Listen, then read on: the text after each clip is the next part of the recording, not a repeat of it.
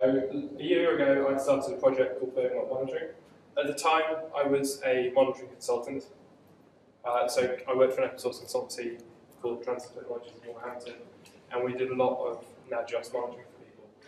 And frankly, NADJOS drove me up the wall because it just feels old and out of date. And when you try to scale NADJOS, lots of things go very horrifically wrong. So out of those kind of frustrations and my love of reinventing the wheel, I decided to start an open source project. So it's called Bergamot Monitoring. It's bergamot-monitoring.org. At Bergamot Monitor on Twitter, and I'm Chris Ellis. I'm at Intrabiz on Twitter. So if you want to tweet me and tell me I'm an idiot, then do so. So who in the room who looks after networks and infrastructures and who does monitoring? Anybody use NADJOS? Right, two. So a little bit about why is monitoring so important? Well, IT is more and more complicated every day, and it's more and more important. A company can't afford to lose its website these days because it's massive reputation damage and cost of business. And monitoring is there to make sure your service is running all the time. It's checking it 24 hours a day, 7 days a week, 365 days a year, and a quarter of a year. And telling somebody as soon as something's gone wrong. And the old kind of proverb, really, that a tree falls in the forest and nobody's there to see it, does make a sound. If your slave database stops, does anybody notice? That was an alert, I think. So the old systems were. No, it's probably just there. We'll find out in a bit. So, what is Bergamot monitoring? Well, it's an open source distributed monitoring system. So, NADJOS is very inherently a single process, single server, single thing. It really struggles when you want to monitor multiple sites in different geographic areas, or if you can't physically handle the number of checks you need to run on one server. There are then extensions you have to start using. Recently, this has got even more complicated because NADJOS has got 3 forks now, and different extensions will only work against one fork, etc. So, as I said earlier, I started this project a year ago. I'm hopefully going to push version 2 this weekend. I've gone past my 1,000th commit now. It's about 80,000 lines of code, all in Java, and about 60,000 lines of code in other libraries I've written over the last few years. And it's kind of a key thing of what I wanted the system to be is I wanted it to be as compatible with NADJOS as I could. So I wanted to be able to reuse NADJOS plugins because I need people to be able to migrate from NADJOS, and I want to make that easy. So Bergamot can execute any NADJOS plugin you're currently using or anything you can find. If you happen to be using NRPE, then we can talk it natively. Why fork a process to open a TCP connection? And to make things even better, I can actually import your NADJOS config, convert it, and run it. And we're distributed by default. It's all designed around message queues and clustering, so that there isn't a single point of failure anywhere in the system, and you can distribute stuff geographically and load balance. We're also, by nature of being distributed and a kind of service-oriented architecture, we're quite very modular, so everything's broken down into a specific service. So we have lots of different types of workers for executing checks, so NADJOS, SNMP, HTTP, customized server agent, lots in the pipeline hopefully as well, and different notifiers. We can send emails, SMS, webhooks, and hopefully have something like Slack and IC coming up. And again, we're scalable because we can load balance across different servers. We can load balance the UI across a kind of coherent cluster. And it's really easy to add new check capacity. If you need to add, monitor another site or another server, you just spin up a worker in that particular area and connect it into the message queue. And again, by being distributed, we actually also end up being quite resilient in that we can tolerate the failure of a worker node, we can tolerate the failure of a UI node. We also aim to be as secure as possible, so we use TLS basically everywhere. And certificates are used to authenticate servers to the monitoring system and the system to the server. So one of the points if you ever used NLPE is it actually uses anonymous diff-Hellman key exchange, if anybody knows what that means, which means you can actually man in the middle of it if you're in a position to passively sniff it. We're also persistent. We store everything in a Postgres database, which means you can write reports against the data if you need to. You've got all the history, monitoring statements, you've got the storage space. And configuration changes made online with no downtime. If you've ever used Nagios, especially scalable custom Nagios, you end up with quite horrific downtime windows, which, if your monitoring is critical, that's not very suitable.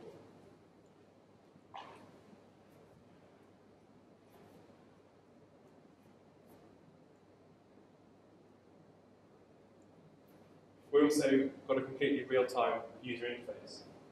User interface uses WebSockets to update the browser as soon as something happens. And I'll demonstrate this in a bit, but we can actually have less than a couple of hundred milliseconds round-trip time for telling a check to execute and the UI updating. And it's all open source, LGPL3, JSON REST API, so you can pull everything out you need. And it's all scriptable, so you can actually extend the built-in engines using JavaScript. So architecturally, we have multiple UI nodes, Postgres database, RabbitMQ for messaging, workers, and notifiers. So that was a very quick overview of some of the features we've got and how it all hangs together. So let's actually have a look, because that's far more interesting.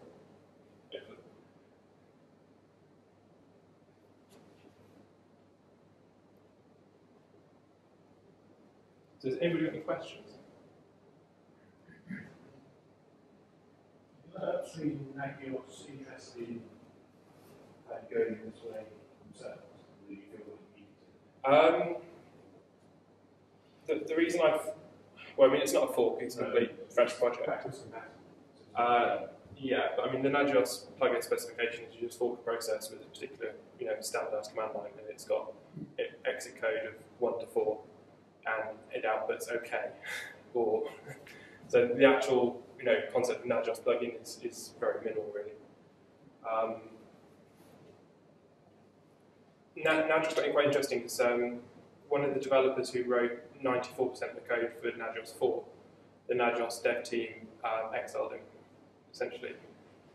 So that's now a project called Namon, which is got the person who's working on Nagios 4. It's basically his project and his company's project.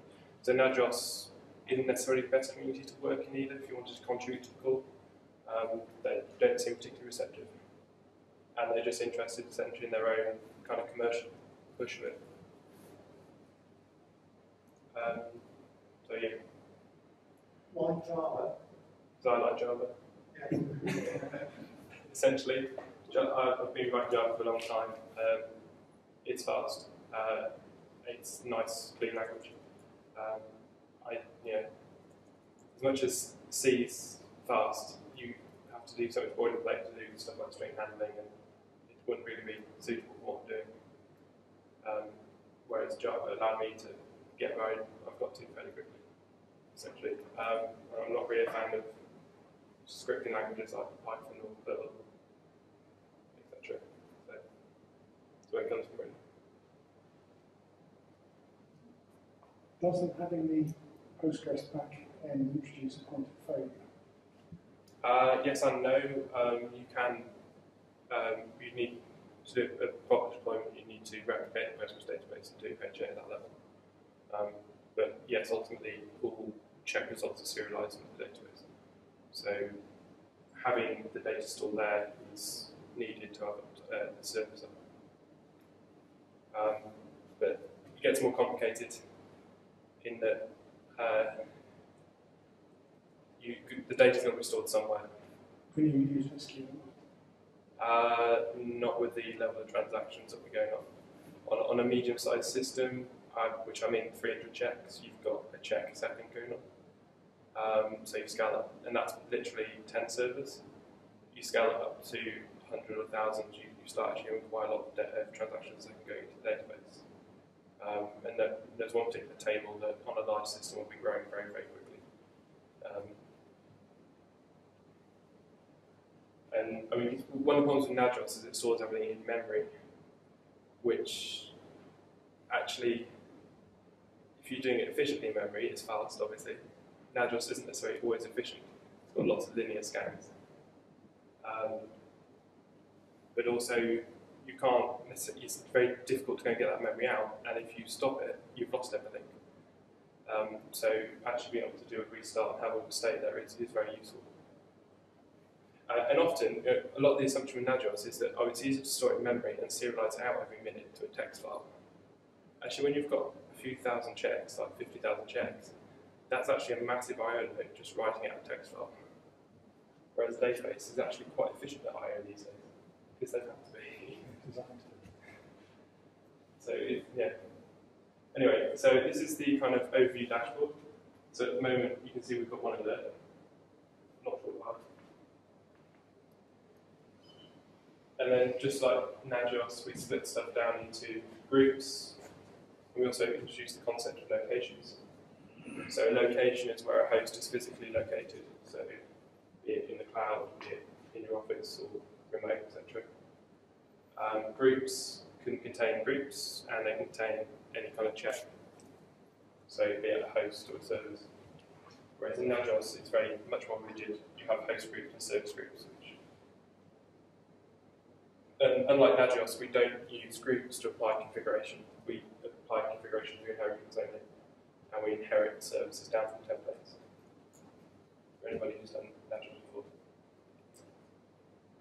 So we can drill down into a group. This one has more groups. We finally get a host. I'm kind of a fairly visual person, so I've designed the UI to be very visual. I don't really like tables. I want to be able to see stuff is wrong visually. So as soon as something goes wrong, it will kind of show up red or purple or something. And it's part of the real-time thing.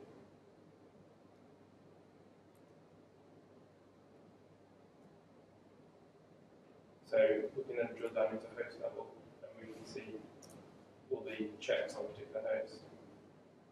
You would see an icon kind of pulsing, it's updating. So you've got real-time updates on here. And we can also tell it to execute now for this host. And watch it come back at the same time.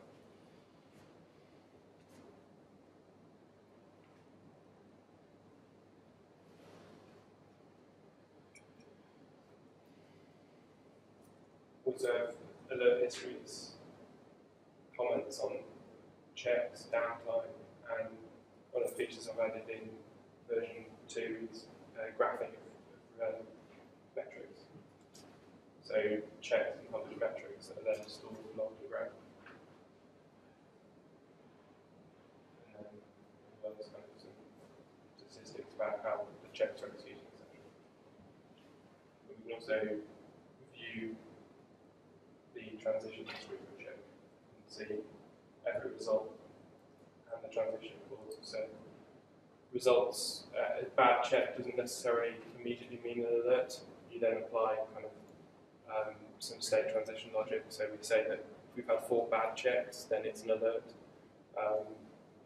That's a concept in Nagios as well, so it's a concept of soft and hard states. We've got all that as well, and we can have different thresholds for alerting and recovering. So you can have a check that can alert immediately but recover slowly, things like that. So you can kind of get a kind of hysteresis effect. We've also got multiple intervals that you can specify for polling normal stuff if it's okay. So if something's okay, you can poll it maybe every 5 minutes. If it's gone wrong, you might poll it every minute to spot when it recovers. And we can also, during transition, poll it even faster if we wanted to alert really quickly, etc.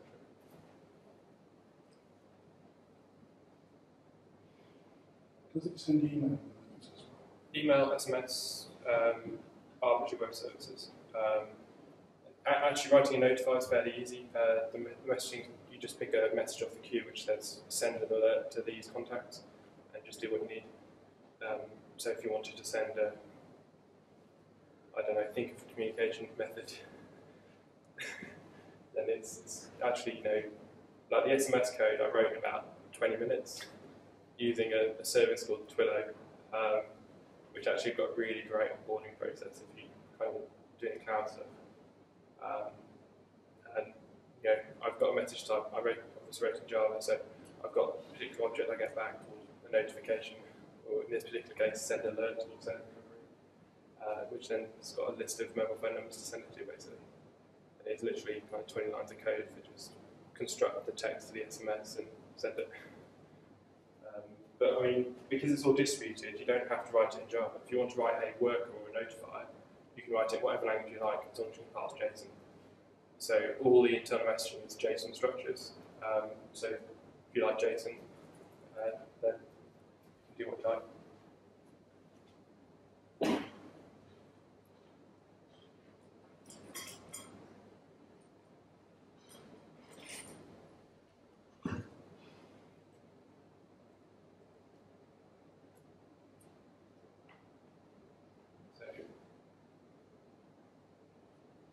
At the configuration level, it's all XML based.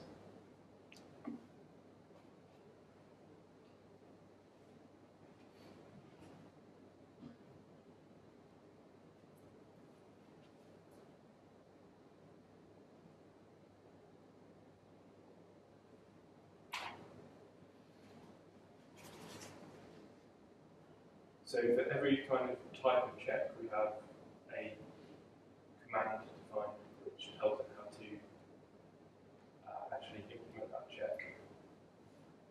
So one of the interesting things I've also got coming out in version 2 is I've got a HTTP engine which does non-blocking HTTP calls.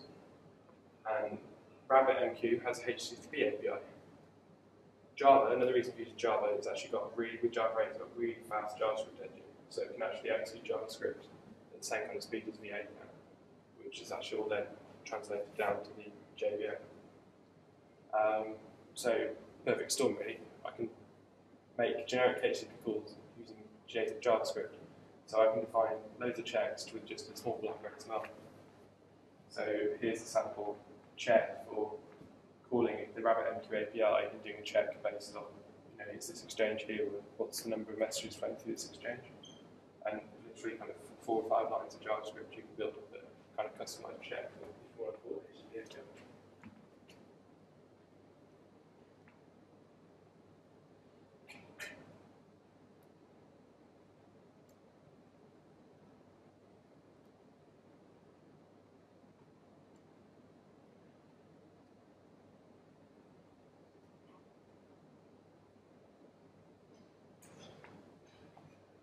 We can also, so all the configuration is done in XML format, which was designed, it's quite quick and easy to get XML format up and running, rather than writing a kind of custom parser for a custom syntax. And well-designed XML can actually be quite nice to work with, hopefully. So I've ended up with a format that's reasonably expressive and can be shorter usually than the equivalent address code. We can actually make configuration changes in real time, well, online, so we don't have to shut them down. We can literally, I'm going to do this now, but I can't actually see the screen. We can make a change and apply it along with, we've got a history of all the changes we've made.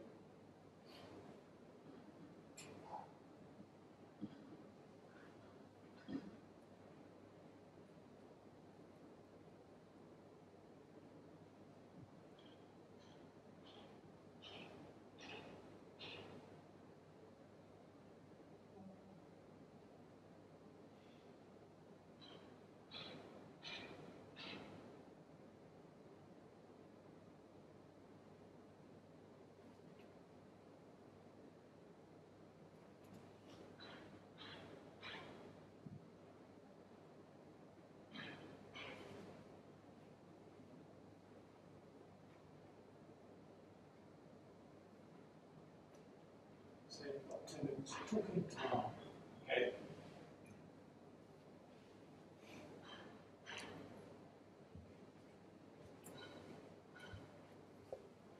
So this is the kind of conflict we have for the local host.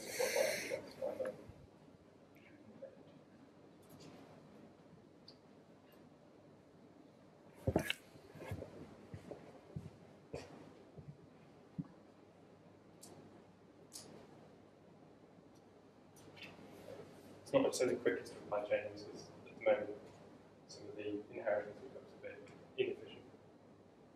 It will go away and update the data structures. It takes a while. Yeah. Restart this. Well, stop and start this. Exactly. So then we have a config change made and we'll be reflected here. At the group level, the group processing is quite interesting. So we've got a hierarchy of groups. So we actually have to do a recursive query to calculate the state of a group. So for example, we've got 7 checks that are okay, none in downtime, none suppressed, and none not okay. And to do that, we actually have to compute the graph of groups and checks in that, which is all done using recursive SQL in the database. Could you clarify the problem you're trying to solve? In other words, what's the purpose of this? Sure. Is it trying to address some unmet need? Yeah, so the biggest problem with Nagios is really flexible, but it can't scale. So one of the key things about Bergamot is that it can scale, and it can be distributed, and it's got all the flexibility of Nagios at the same time, and a great set of features, and a better user interface, easy way to make configuration changes, etc. So why aren't Nagios doing what you're doing? Can't imagine They're that. just not interested. They've got their product. I don't think they've got much vision, to be honest. And they've got, they're trying to commercially in one way, and they're so far down one route, you can't necessarily see. What's the phrase? You can't see the wood for the trees. And sometimes, to be honest, this all came about as I wrote a config parser for Nagios to make a configuration change across a lot of stuff easy. And I was kind of sat in the coffee shop and had one of those bright idea moments that was a bit stupid, which was that, if I compile the config, how much harder is it to actually execute the check? It's only 14 in process. And then 14 months later, I'm here. So it's a bit of now it's a wonderland of how far we haven't done with it. At the moment, all the config changes are made. You still have to kind of edit a text format, which hopefully in coming releases I'll have a nice GUI to edit the config, make things even more smooth and seamless.